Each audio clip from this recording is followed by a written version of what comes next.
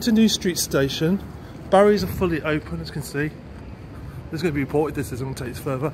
Barriers are fully open. I'm paying £90 for a train pass, and fuck all is happening about this train station. How disgusting is this? Here we go, look. Barriers fully open again and nothing's been done about it.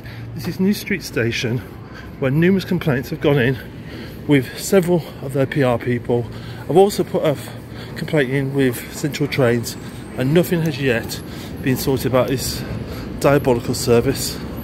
So basically people can travel completely free on trains and nothing is ever done. So basically you can travel free on trains, courtesy of Virgin Trains, free travel, barriers fully open, and no one's going to stop you.